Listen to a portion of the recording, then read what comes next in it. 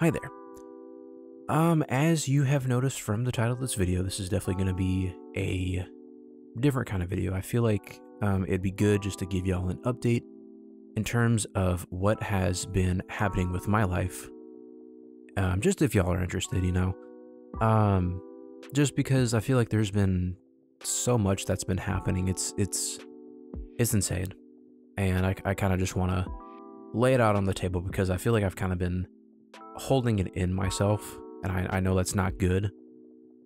So I kind of just want to give y'all the life update, maybe some rants, yapping about stupid shit. But yeah, so if you want to stick around for that, that is what this video is going to be about. So, yeah, so without further ado, let me just go ahead and I guess get started. So I guess ultimately, many of you that are watching may or may not know that at one point I was a college student, right?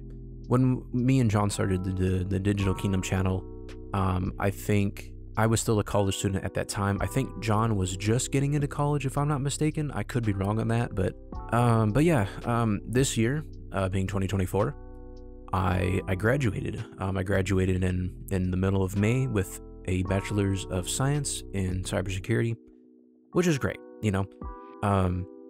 It's a big stepping stone into my life, and, it's like, hey, you're an adult now, you got big things ahead of you, but, pretty much, ever since the start of 2024, I've kind of had bad luck, I guess, trying to find something that I can do straight out of college, right? Because I feel like the job market is kind of in a spot, it's in a weird spot, in my opinion, where it's like, I feel like there is oversaturation, but also at the same time, I see, when I go to apply, like, I see all these companies that are entry-level positions, but they're requiring so fucking much. It's like, why the fuck do I need, 5 years of experience just to get paid like 17 an hour? Or, even the more infamous example where it's like,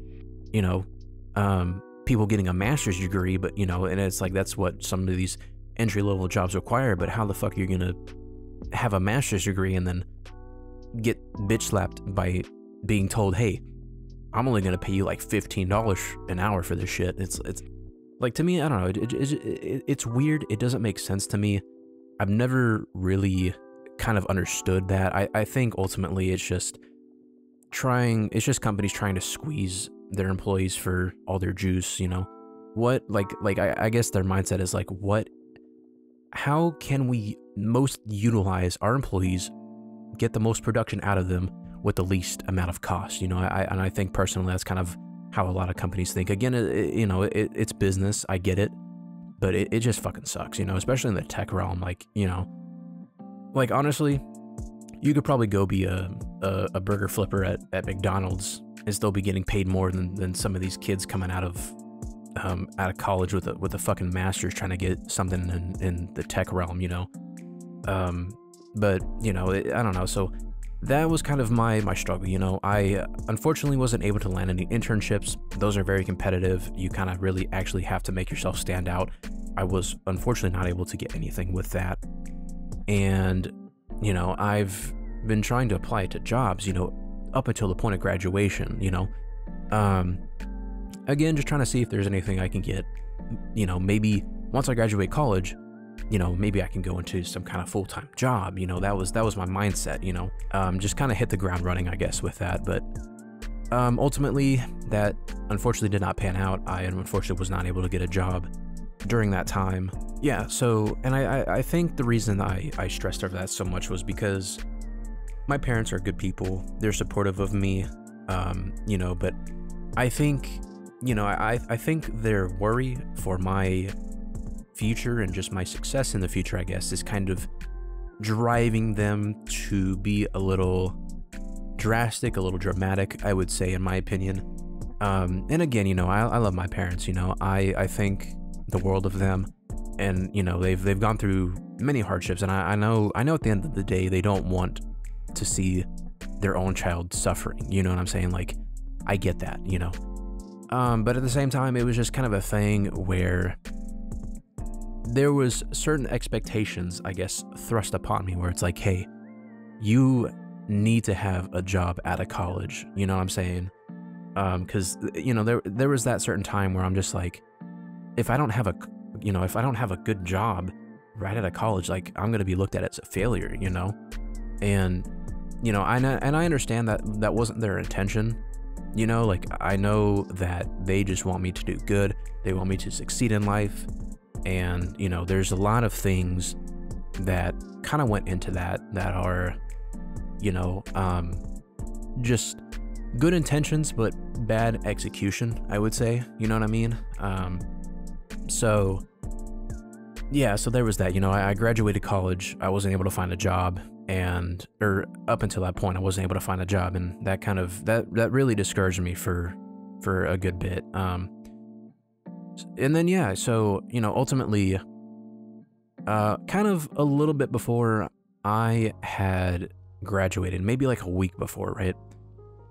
It kind of dawned on me, and just this random thought popped into my head. It's like, hey, why not join the military? You know, they have pretty good cyber stuff, you know.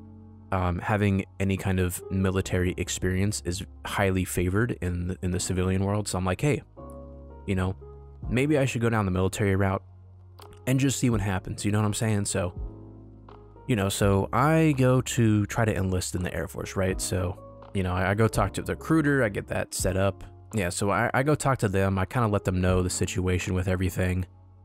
And I believe it was May 15th is when I got my wisdom teeth removed. So because of that, my recruiter said, hey, you know, we can't really do anything with you for a month because that is technically surgery. That is like something you have to recover from for at least a month before we can do anything with you. So I'm like, okay, you know, that is what it is. So, you know, I get my wisdom teeth removed, and, you know, during the time of recovery, I am basically, you know, still working my part-time job for a little bit. At a gym center, and you know, I'm studying for this thing called the ASVAB. So to those who are not familiar with the processes of the military, the ASVAB is basically a dumbed down SAT, to put it simply. So it tests I want to say 9 or 10 different areas. So you do kind of have to study a little bit, but there's really like 4 main areas that you have to focus on to study. And then after that, it'll kind of branch off into different kinds of areas that you are supposed to focus on, because those areas are going to be what determines what kind of jobs you get. And that's the thing that kind of sucks with the military, because it's like you know, you have to, well, I mean, I get you have to study, because obviously, you know, with some of these kids, you know, they may not score the best. And with that, you know, they're placed into, you know, lower level jobs, I would say. But, you know, to those that do study, do better, they have the opportunity to be able to have a wider variety of jobs to choose from, most of which are highly desired, you know. So me being a recent graduate student and me being a cybersecurity major, I did study, you know, I did fine on that. Basically, I got a 96 overall. The scoring criteria is a little weird. It's not like, oh, you did really good on the entire test, so you get a 96. It's more of a percentile. So that 96 just says that, hey, you did better than the average test taker of someone who is between the ages of 18 and 24. Now, mind you, at the time of recording this, I am 23. And just kind of going through this whole process, I've been 23, right? So yeah, you know, I get a 96. You know, on the ASVAB, you know, that's whatever. And that was taken in June, kind of mid-June, if I'm not mistaken. So mid-June comes around, I take that, I do good on it. I have the opportunity to basically choose whatever jobs I want, and obviously, you know, being me. With the cybersecurity degree, I want to choose jobs that are more aligned with what I'm trying to do. Because my goal with the military was, you know, get in there, do my 4 years, come out, and try to get a high-paying job, you know. Because I feel like, again, a lot of these companies are looking for experience, but, you know, how are you going to get experience if they're not giving you the opportunity to? get that experience. You know what I'm saying? Like, I don't know, I feel like there has to be some kind of trade-off with that, essentially. But yeah, so, you know, joining the military for experience, that is what it is. I do get on my ASVAB, and then the next day comes around, you know, 6 a.m. I have to be up at the military, or I have to be up at MEPS, which is the military entrance processing station. So that's where pretty much all the military stuff happens in terms of how you get in. So yeah, so at MEPS, I take my ASVAB. Next day, 6 a.m. I gotta be there and do my physical. That's basically, you know, things like a hearing test, a vision test, a blood test, just to make sure, I guess, you're not doing or don't have like AIDS, or just any kind of STD, I guess. It's kind of how they explain it to me. Then they have you do a urine test for drugs. They sit you down in a classroom. They go over a PowerPoint of what's to be expected in the full process of everything. They do a breathalyzer test, so just, you know, just as long as you aren't drinking and being dumb right before your physical. Yeah, and then yeah, so I guess another big thing with my physical in particular. So I am a 5'8" male, and there is a very specific weight requirement. So the max weight that you can be as a 5'8" male is 180 pounds.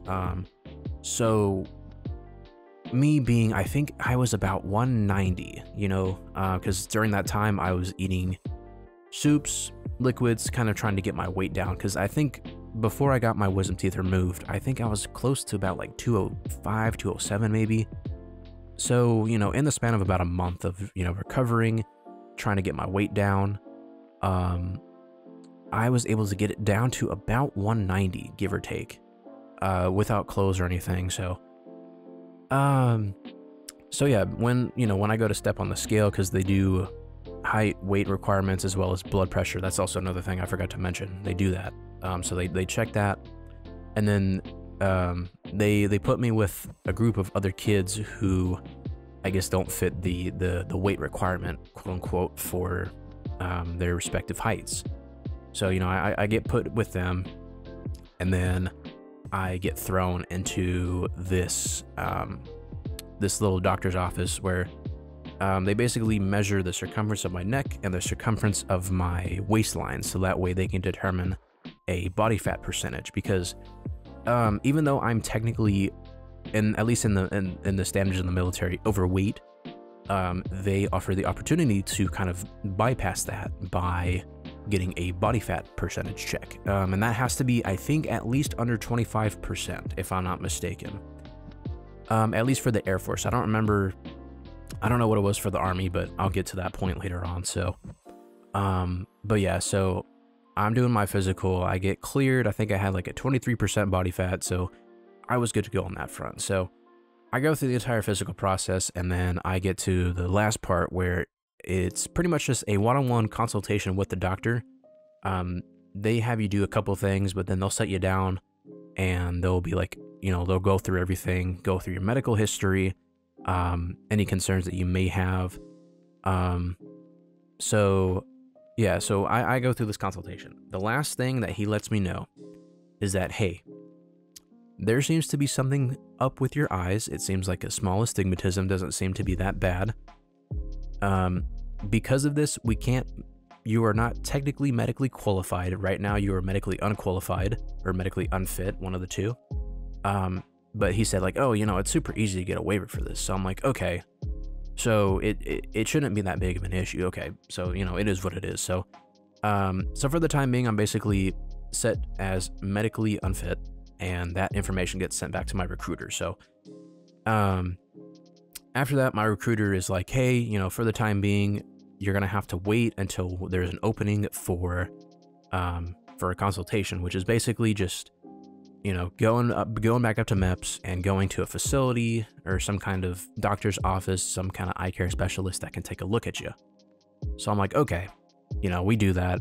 It is what it is. So, and then again, that was like mid-June. I think the last week of June is when I had an eye exam, just on my own, just to update my prescription. It wasn't anything to do with the military. So And then I'm asking the doctors about it, and it's like, isn't it, is an astigmatism really that big of a deal? And they're like, well, not really. It's like, that's kind of what glasses are for, just to kind of help with the balancing of that, even though you may have an astigmatism, the glasses that I have and the prescription with that is supposed to help, it's supposed to help correct that. So I'm like, okay, there really shouldn't be any big issues then from what I understand. So I'm like, okay.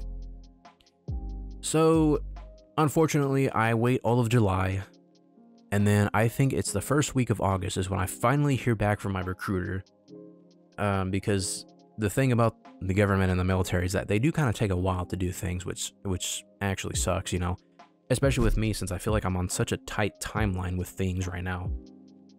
So, I get called back in, I go up to MEPS again, we take like a little shuttle, and they drop us off at some kind of eye care facility. So, it's basically just like a normal checkup. They do scans of your eyes, they do a vision test, try to get like a general prescription that they're looking at, and, based on everything, the doctor said I'm okay. So I was like, okay, I guess that seems fine. So, I leave that doctor's office thinking like, okay, I have nothing to worry about. I should be okay. Well, come next week, I find out that apparently for whatever reason, on the actual disqualification letter, it says unspecified astigmatism. And for that reason, they were worried that it could be something that maybe develops and gets worse as I'm in the military. Which I get is understandable, but you have to remember, I'm going in for a cybersecurity job that's going to be mainly desk work. Like, I'm not going to be a fighter pilot or anything like that, I am simply just going in for a desk job that's not really going to be that physically intensive. You know what I mean? Like, I don't know, it just disappoint me, I don't know, I was very upset with that, like, you know what I'm saying? Like, to me, it just didn't make any sense, and I think I got that disqualification letter like in mid-August, so the day that I get that disqualification letter from the Air Force, I'm like, you know what, fuck it. They let anybody basically into the Army. Let me go try the Army. They have cyber jobs and stuff up there. And I go to speak with the Army recruiter. They let me know, like, oh yeah, like, it's just an astigmatism, like, it doesn't seem that big of a deal. We'll try to get you in. Let's see what we can do. Because come to find out, the Air Force is very picky about who they let in, because I feel like the Air Force just has higher standards in terms of who they let in and who they deny. So I'm like, okay, you essentially have to be perfect in order to get into the Air Force. But I'm like, okay, maybe the Army will give me a better shot. So I go through the process of trying to get in, they pull my ASVAB scores, they pull my physical results, and they submit it, So within the next week, they tell me, hey, you need to go get your eyes checked real quick just to make sure you don't have something called keratoconus, which I believe is the thinning of something in your eyes that, like, I guess could get worse over time. And I think that's when it finally clicked with me. That's like, oh, that's probably what the Air Force was worried about. But, so I get that scheduled with my eye doctor, right? Because they don't want to wait for the military, because I feel like to this day I'd still be fucking waiting on their shit to get me in, So they want me to get images of my eyes and basically just confirm in terms of whether or not I have it. Because it sounded like I had it in one eye, but they wanted to make sure I didn't have it in both. So I go to the eye doctor, they take my images, and they tell me, like, everything honestly looks okay. While it does appear to be signs of it forming, it shouldn't give you any problems now. There shouldn't be any problems, getting into the military with this. So I'm like, okay, so there shouldn't be any issue. I don't know what the big hubbub is about, So I get that turned in, and, my recruiter sends it off. And then, unfortunately, again, I get disqualified because of possible keratoconus in my eyes that could get worse over time with the military. And honestly, I think at this point, I've kind of just come to the conclusion that they just don't want it on their hands. They don't want to have to deal with that shit. And it's just, well, I don't know at this point. Like, yeah, I don't know. When I got that disqualification letter, I don't know, that was maybe about a week ago now at the time of recording this. Yeah, so, you know, I got that disqualification letter, and I'm just like, well, if 2 branches are gonna disqualify me because of some bullshit in my eyes that I feel like really isn't that big of a deal compared to other things out there, it's just not worth it, you know. So I had thought about joining the Navy for about 30 minutes. I did my research, and I was like, you know, maybe the military just isn't for me. So, you know, I had to break the news about that to my wife. And also, that's another thing, so that I forgot to mention. So during this whole process, a couple days after I got my wisdom teeth removed, me and my now wife, former fiance, got married. Because we got married because there are certain benefits in the military that you can receive if you are married. So, for example, you have the option to live off base with your spouse or any other dependents. So, for example, in my case, I now have a stepson, technically. Although he's not technically mine, I haven't adopted him or anything because the biological father is still in the picture. You know what I'm saying? Like, it's like basically a stepson relationship that I have with him, but like on paper technically not, if that makes sense. So but yeah, so I have a wife and a stepson now, essentially. So yeah, so we got married, try to get those benefits. And do I regret marrying her? Absolutely not. She has been my anchor throughout all of this, and I feel like she's the one that has truly been supporting me, even when sometimes it feels like my parents have not. And again, you know, I don't want to rag on my parents, you know, they're good people. I think they have good intentions, just not the best execution of it, you know. And I'm very thankful that I have my wife and stepson here to kind of help me get through these weird times that I'm going through, you know. So yeah, so we get married, we go through that whole process of trying to get into the military, and that has basically fizzle out of existence, you know. So I took it as a sign where it's like, hey, you know, maybe the military life was never for me, you know. So yeah, I don't know. I mean, I was upset with that whole process, you know, because I wasted pretty much half of May, all of June, all of July, all of August, and basically half of September. So basically 4 months, which is, I guess, like an entire summer, was pretty much wasted, you know. And I feel like there could have been so many better things that I could have done with that time. So, understandably, you know, I was upset. I don't know. I fell into this weird slump of, you know, just realizing, like, fuck, you know, like, I don't know, like, I knew that I would need to start applying for jobs. So that's kind of what I've been going ham on here for the last few days. And, you know, I just kind of fell into this weird little slump where it's like, fuck, you know, because I think, you know, like, I knew it in the back of my head, but I think I kind of just got a splash of cold water and a reality check, and it's like, hey, life is not going to work out the way that you want it to, but whatever life throws at you, you got to figure out how to make that shit work, you know. So that was kind of my wake-up call in terms of, like, damn, I need to get my shit together. So that's what I've been doing for the past past few days now. And then also during this time of when I'm trying to get into the military, John was the first to know about this, or aka Digital Kingdom. He was the first to know about my decision going to the military, because I feel like, or I guess my wife and stepson obviously were the first to know, but John was the second person to know about that, because we run the Digital Kingdom channel together, you know. So obviously with me being away from that space, there'd be a pretty big gap in the content that we make, you know. We'd have to be at least on, I don't know, a 3-4 month hiatus essentially. But you know, so I let them know. We stocked up on a bunch of videos, and at this time I think we have videos basically up until December. So we have a good amount of videos stocked up, you know. We've got 2.5 months worth, right?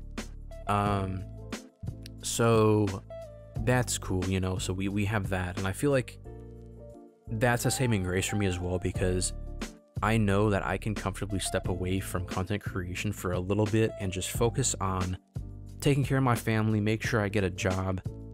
Because, you know, as much as me and John would love to do YouTube full time, I think we both understand that, you know, we both have our respective lives. There are things that both of us need to take care of. You know, right now, YouTube is simply just a hobby and for us to have fun together. But, you know, at the end of the day, if we were to stop YouTube right now, at least at this point in time, because I think that YouTube channel at the time of making this, I think has, I want to say 232 subscribers, you know? So it's not a big channel by any means, you know? But I don't think there would really be that many people sad to see it go, you know what I mean? So, and I think a lot of people would understand the decision if it ever came to that, God forbid, you know? But it's just right now, you know, I gotta focus on getting a job, taking care of my new family, and just start getting life moving, you know? And especially with John too. Like, I know he's working, I don't know if he still works full-time anymore, because I know he went back to college for a bit. But yeah, you know, and it's just, you know, again, I think me and him understand that, you know, we both have our respective lives. He understands that I've got my thing to take care of. I get that he's got his stuff to take care of, you know, which you know, again, I just let him know, like, you know, I had this plan to join the military. Let's just stock up on videos so that way, by the time I come back, hopefully there is stuff that I can go ahead and release out to Digital Kingdom, so that way there is content for those who are waiting on it, you know? Yeah, so I don't know. Yeah, so I'm in kind of a weird state right now, I'm not gonna lie. It's been a ride, to say the least. Do I plan on still being the Digital Kingdom editor? Obviously, of course. The question is whether or not I'm going to have time with that, because I feel like time is something I just don't feel like is on my side anymore. There have been so many things happening, so many changes in such a short amount of time that it truly is overwhelming, and I'm surprised that I am somehow still staying afloat in all of this. You know, it's insane to me. Like, it's weird. Yeah, I don't know. It's just weird. It's weird. Good changes though, you know. I think there definitely has been more positivity in my life, you know. But I don't know. It's just like, I feel like life has kind of kept kicking me in the balls lately, and you know, I've just been trying to piece myself together, try to make the best out of it, and just kind of continue forward and do what needs to be done, you know. So again, I don't know when I'm gonna have time to be able to sit down and edit, but all I can say for right now is I applied to a lot of companies. I heard back from 2 so far. One of them is like a technology agency where they will take you on and they will train you, and then they send you off to help certain clients, I guess, in terms of it's almost like freelance work, I guess is the best way to put it, because the thing with tech nowadays is like, you just got to get your hands on anything at this point just to be able to pass it off as experience. And I think this is a very good way to do it, because that's other things you can add onto your resume. While it's not going to be cybersecurity related, because this tech company, they seem more software engineering, so like software development, coding software, that kind of thing. I have experience in, you know, and I mean, I've been coding pretty much all of my college career, so that's not that big of a deal. But the way I see it, I think it's a very big potential prospect. Granted, I don't know if it's like a guaranteed thing right now. I still have to take their technical evaluation, which I was actually studying for before deciding, hey, I'm just gonna put my thoughts out because I need to. But yeah, so there's that potential prospect, you know. It's gonna be interesting, and I know ultimately down the line I think it's gonna be worth it. again, while it may not be exactly cybersecurity related, and that's another thing too, actually, I kind of want to touch on now that I'm thinking about it. So in the United States, basically a cybersecurity degree essentially just means that you kind of know a little bit of everything. So, you know, when you hear cybersecurity, like there's a lot of things that go into that, right? You have programming, you have networking, you have hardware, you have software, and there's so much. There's a lot of aspects in cybersecurity that kind of are encompassed by that, you know, and because of that, or at least in the college that I went to, they essentially have that mindset of like, hey, there is so much, but let's have you kind of dabble in a little bit of everything, you know. We'll have you dabble in programming. That was kind of I'd say the majority of it. I took a good few networking classes and network administration, just so that way you can kind of learn how, just kind of how different devices talk, the different kinds of standards with that. And then, you know, with coding, it's like, okay, you can actually do all of that. You know, you can throw it all together to make cool applications, which I've done, you know. And then just, you know, the only thing I feel like I'm lacking on definitely is like actual hardware, hardware and software knowledge per se. You know, I feel like my strengths are more networking based and programming based, because I feel like that's kind of what the majority of it was in cybersecurity. And then you kind of have like different things sprinkled. Like I took a database security class, like a computer crime class, a forensics class, which I thought was pretty cool. You know, so there's a lot involved with cybersecurity, you know what I mean? And I feel like it's a bit too broad, and I feel like going down this path of software engineering could be good, you know. I think it could be something that, you know, allows me to build up my skill set a little more with programming. And because, again, like I said with programming, you can always incorporate networking elements into it, and there are things like there are job opportunities out there like security development operations. Technically, it is cybersecurity. You are developing secure programs that can't be hacked, can't be misused, that, you know, just in case there's any vulnerabilities, it'd be your job to patch those vulnerabilities. You know, there's so many job prospects, I think, with cybersecurity, but the problem, I think, is, let's say, for example, you get a degree in something more specific, right? Something that is, say, for example, embedded systems, or maybe AI, you know, because that's pretty up and coming now. I feel like you'd have a much easier time getting a job in a specific field with the specific degree, because with that specific degree, you're saying that you're well, not like a master per se, but like, you know, a good amount of this stuff that they're trying to do.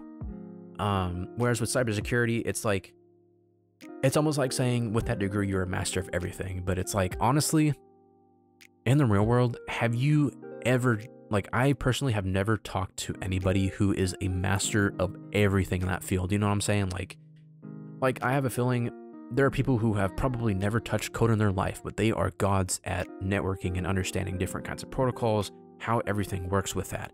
And you know, there's people that may do programming, but have never touched any kind of network protocol or never had to do any kind of network programming before, you know? So it's like, again, I feel like while cybersecurity does have its pros and cons, I think there is potential for development, but right now it's just like trying to figure out what pathway to go, because there's so many.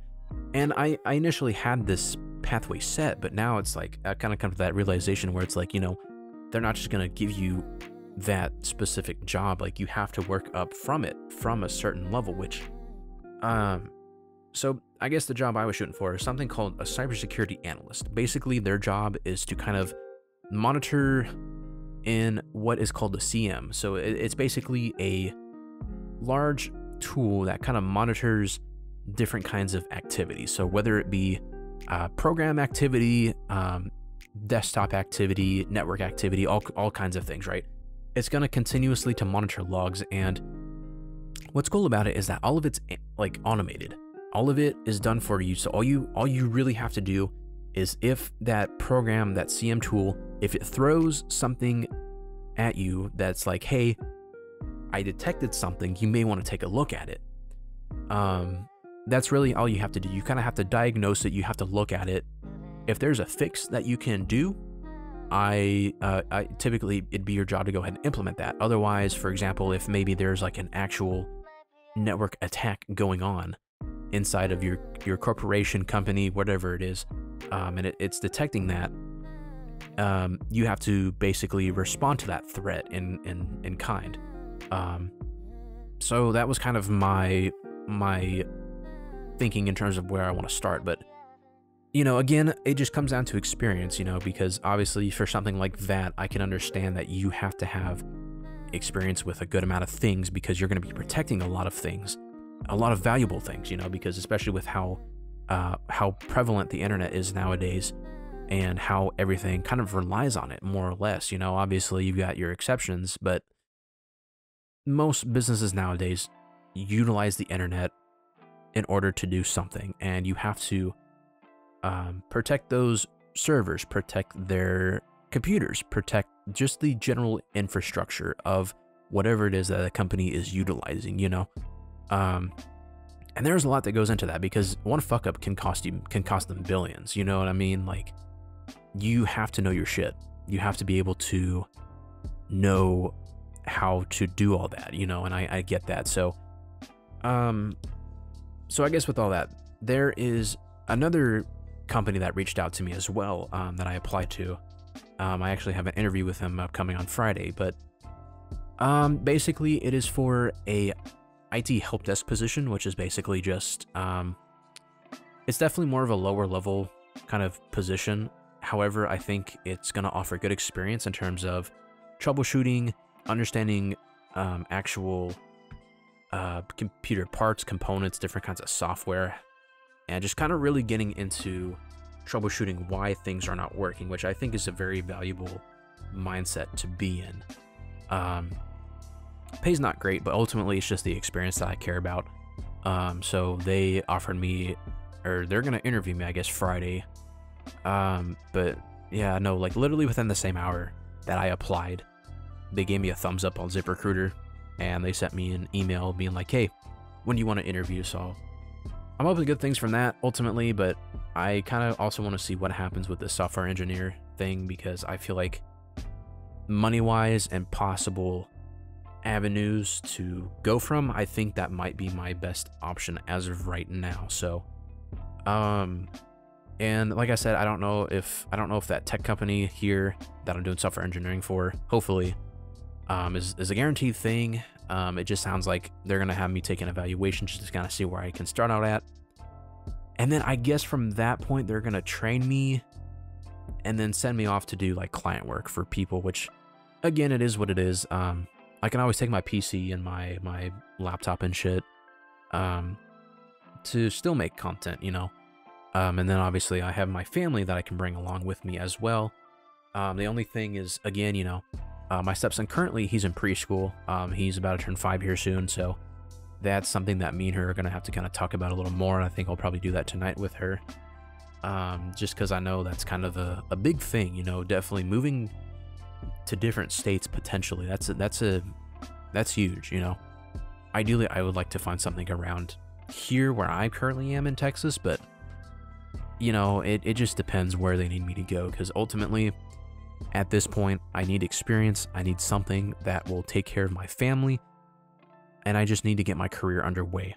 You know, I think that's kind of my main focus right now at this time. So, yeah, you know, that's kind of where it's at right now, I guess, in my life. I just kind of want to get that all out of my chest, all off my chest, and just kind of just talk to you guys, I guess, you know, kind of let everybody know kind of what's been going on, so that way everybody's aware and everybody is up to speed, I guess, with the lore that is my life, you know. So yeah, you know, I've already talked to John about it, and you know, I let him know kind of for the time being, I just need to focus on getting a job. We have videos stocked up, so like worst comes to worst, we don't have we don't make any videos until like December, for example. And I feel like if that does happen, that should be enough time for me to hopefully get something figured out, you know. But again, I just need to see what happens. You know, there's been so much happening in such a short amount of time, and you know, I've got 2 hopefully potential job offers, so I need to get all that figured out, you know. But yeah, so, and then also, I guess a side note, if you haven't already noticed, Labyrinthophobia has pretty much stopped development for the time being. Just with so much shit going on. Like, again, I would love to make video games, but priorities, I just gotta get my priorities right, you know. I have been thinking about developing just like a shorter game that's kind of like Lancaster League, but more so the main portion, quote unquote, of the game is just gonna be kind of like Exit 8 or Platform 8 or anything like that.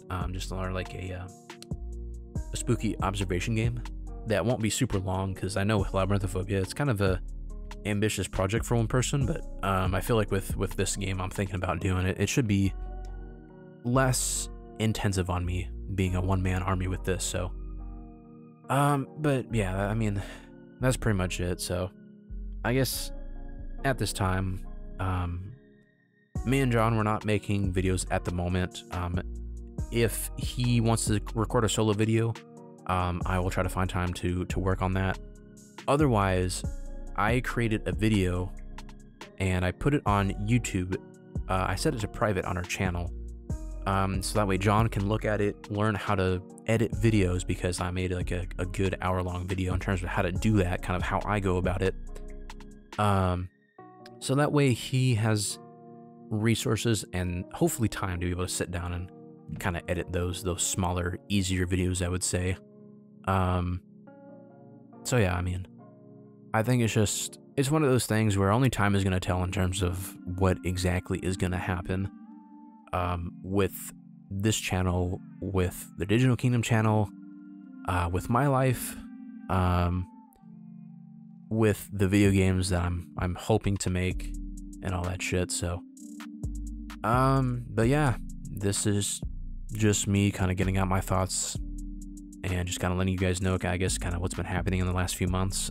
So yeah, I guess if I do get a job or some shit, I'll let you guys know. I'll let y'all know the situation, and hopefully soon I can get a job, get situated, and start trying to figure out when a good time is to start doing more content with John, you know, because I miss it. It's been about 2 weeks since me and him have actually done anything content related, which fucking sucks, you know. But ideally, I just need to get my life together right now, and hopefully YouTube does good and I can just do YouTube with John full time. That'd be fucking sick. But for right now, it's just got a family to take care of, got a job to find, and gotta make a living or do something, man. So but yeah, so I don't know. I also have a stockpile of videos that I am also going to be releasing on my own channel as well, just because I also stocked up on videos of my own, because again, I thought I was going to the military. That didn't pan out, so I think I want to go ahead and start releasing those videos, just that way it's something, you know, just that way you guys are at least entertained for the time being on my channel, and as well as the Digital Kingdom channel. So but yeah, I think that's pretty much it. Just me yapping and talking about things, kind of getting y'all caught up. But yeah, you know, I don't know. I may make more videos like this where I just kind of give y'all updates on everything. Just depends, you know. If y'all like it, I'll probably keep doing it. If not, this will probably be the only video that you guys see where I'm gonna go on long spiels like this and shit. So but yeah, so I think that really covers it. So yeah, so right now, you know, just trying to find a job, got a family to take care of. Hopefully there's time for video game making, hopefully there's time for content creation. Only time will tell. So but yeah, thank you guys for listening. Hopefully this weird timeline of events has kind of helped clarify anything if y'all had any questions on about, you know, what's been happening and all that stuff. Again, I know that I've only got like less than 20 subs. I know that the Digital Kingdom channel only has like 232 subs, but I just want to let y'all know that we do love each and every one of you that have been with us. And just thank you so much for your support. We love doing content creation, we truly do. But you know, it's just, we hope that y'all can understand that, you know, we do have personal lives outside of this. Right now, it's just a hobby. And we want it to grow into something greater, hopefully. Like I said, only time will tell. So with that, my name is Digital Kingdom Editor, and I will see y'all soon, hopefully. Goodbye for now, and just be on the lookout for any other videos that I may be dropping. So just keep a lookout for those. I'll see you guys around.